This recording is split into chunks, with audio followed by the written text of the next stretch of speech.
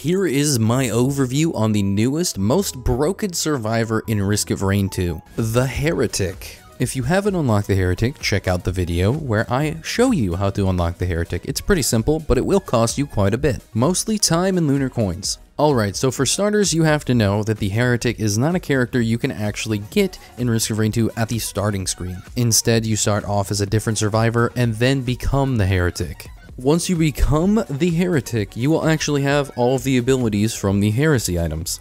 So if you've never had a heresy item, you probably want to watch this video. I'll explain all of them. And then we're going to go over why the Heretic is so broken. So for starters, we have Hungering Gaze. That is the Heretic's primary. You fire a flurry of tracking shards that detonate after delay, dealing 120% base damage, and you hold up to 12 charges that reload after 2 seconds. It's basically the needle gun from Halo. Now you can stack more Hungering Gaze with more stacks of the Visions of Heresy, but this is not recommended as it increases the reload time, which is pretty sucky. Next, we have the secondary from Hooks of Heresy, the Slicing Maelstrom. Now I will have a video going over the 2 new lunar items. I think that both of them are extremely powerful, but I think that this one might be the best. So the Slicing Maelstrom has a 5-second cooldown, the Maelstrom has a 0.2 proc coefficient, and the Explosion a 1 point proc coefficient. You charge up a projectile that deals 175% damage per second to nearby enemies, exploding after 3 seconds to deal 700% damage and root enemies for 3 seconds. What it doesn't really tell you here is that I think the charge up affects how fast it will go at enemies. So if you just immediately click your secondary button, then it will just shoot out like in front of you, barely moving at all. If you hold it down for the max amount, it will shoot out very fast and hit a line of enemies, but you won't be able to really aim the root very well. Also, because of the 700% damage, you can actually proc Renalds and Kajaros with Slicing Maelstrom, which is pretty awesome. Alright, so now we have the utility Shadow Fade. Most of you probably know what this item is. It comes from Strides of Heresy. You fade away, becoming intangible and gaining plus 30% movement speed. You heal for 18.2% of your maximum health and it lasts 3 seconds. So during this time, you can't actually hit anything, but nothing can hit you. And basically, you're just healing yourself the whole time. Stacking multiple Strides of Heresy will increase the amount of time you spend in the intangibility, but I wouldn't recommend this because you're spending more time in the intangibility. You literally can't do anything, you're just sitting in there healing. And no, you can't cancel it, so it's pretty bad, honestly. Alright, and finally we have Ruin, which comes from Essence of Heresy, another one of the new lunar items. It has an 8-second cooldown, a 1 proc coefficient, and dealing damage adds a stack of Ruin for 10 plus 10 per stack seconds. Activating the skill detonates all Ruin stacks at unlimited range, dealing 300% damage plus 120% per stack of Ruin. Recharges after 8 seconds. Now, during this downtime, so let's say you stacked a bunch of your Ruin and then you activated Ruin.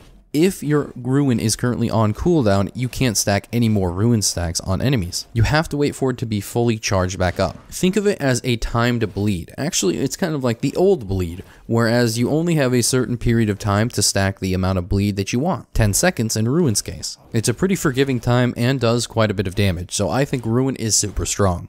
Alright, so that's all of the Heretic's abilities. Technically, they're just lunar items, so we just went over a lunar item overview. But why do I think the Heretic is the most broken character in the game if all the abilities are just heresy items that you could stick on any survivor? Well, the reason is because she has an amazing stat line. At level 1, the Heretic has 440 HP, and every level, she gains 132. She also has the highest base damage in the game with 18 plus 3.6 per level. And although all survivors have the same move speed, she actually has 1 move speed above everyone else. And to top it all off, she also has a triple jump, which is, you know, more than Mercenary's double jump. So she literally one-ups the survivors in every single way. However, the one downside to Heretic is that you lose minus 6 HP per second. You actually have negative HP regen, so it scales with level.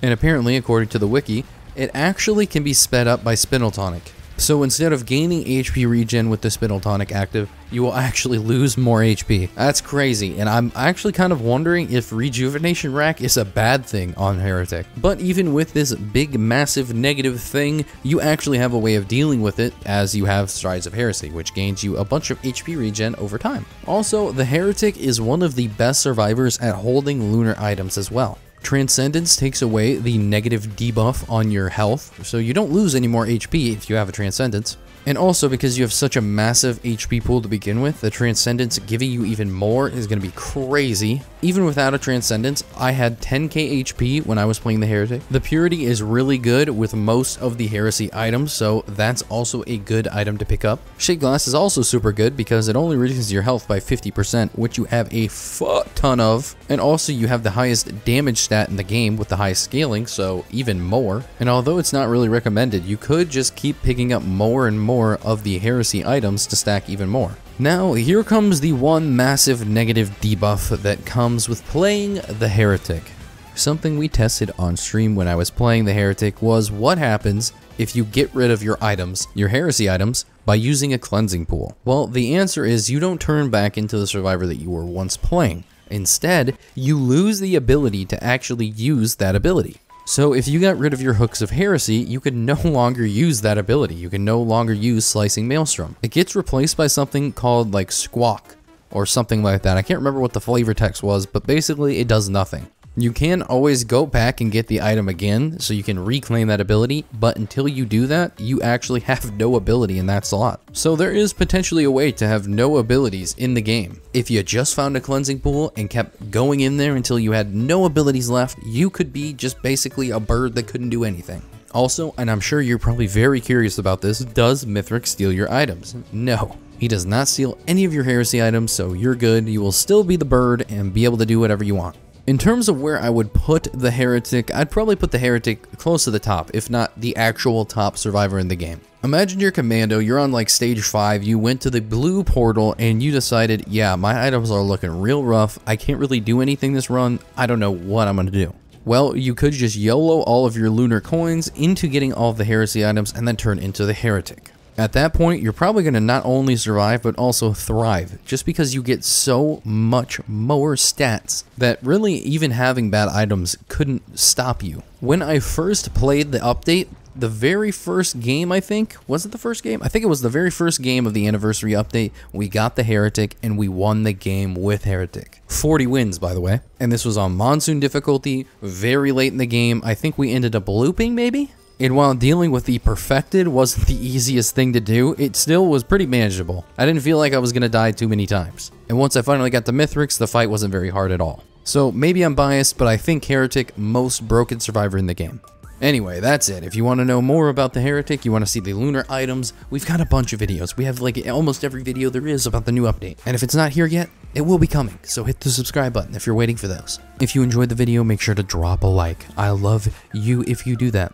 Anyway, have a good night, and thanks for coming in.